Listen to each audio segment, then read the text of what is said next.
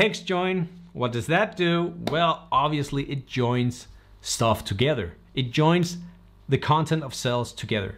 So you can do that. There's a lot of way of doing so in Excel, but some of these methods are better than others. Some of you may know the ampersand method. That's a good one, but this is quicker in some scenarios. So that's why I'm teaching you this, because I want you to double your productivity by learning these functions. So text join works like this. Text join, I'm gonna zoom in, maybe that'll help. Text join. So it's actually kind of confusing when you look at it here. So that's why I'm explaining this to you. So in text join, in the syntax of text join, and the syntax is obviously what you put into the function to get a result out of it. So text join, the first argument is what is called a delimiter. And that is what goes in between the things you are joining up. So let me give you a bit of background here. I'm gonna join the first names with the last names. I need the full names here.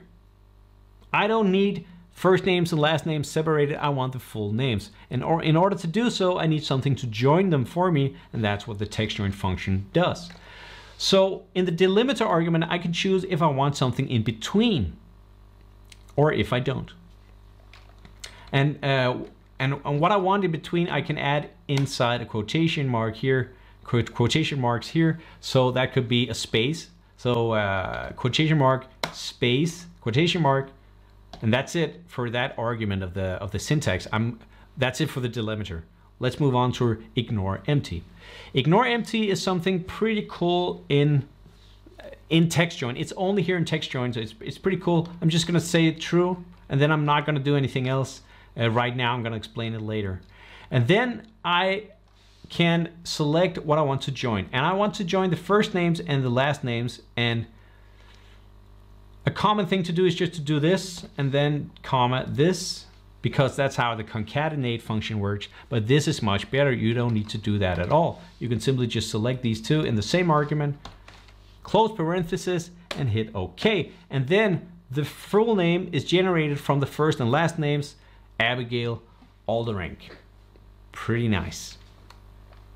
And as you can see here, there is a space in between the words because that's the delimiter I chose for that.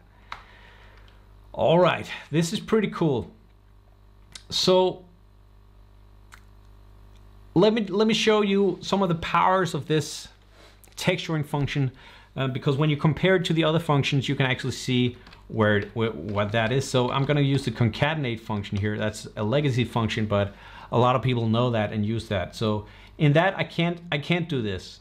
I cannot do this because it will not accept this. So I can do A3, comma, B3, and that's it. The problem here is that I also need a delimiter, and that I can write in here like this, and now it works. Okay, pretty cool. But what if there were no first names here? Like this. What if that was empty? For some reason, this person did not have a first name, or the first name was in the last name column instead. Actually, the full name was there or something like that.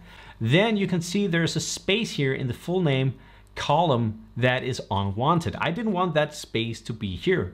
But if I do the same up here in A2, and if I delete the first name, then that does not happen because I am using the text join function, and the second argument of that is this one right here. This true is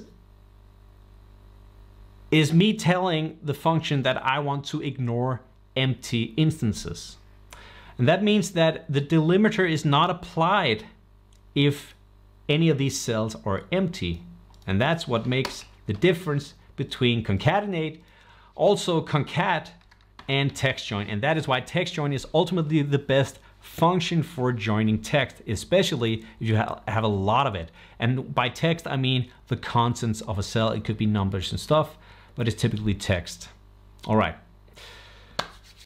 Let me see what's in the chat. Great to learn about Control D. I'm happy to hear that. Text join a lot. Yeah, it is great. Yep, exactly. That's exactly what I was talking about. So it's not the same as the concatenate function. This is the difference. that the concatenate function does not accept ranges, but also you can't exclude the delimiter, and that is done automatically here in TEXTJOIN. If you like this video, then you really are gonna love my free online Excel training. You can check that out at spreadsheeto.com/YouTube. But if you wanna hang around, please check out this video right here that YouTube thinks is a pretty good fit for you. Thank you so much for watching, and I'll see you in the next one.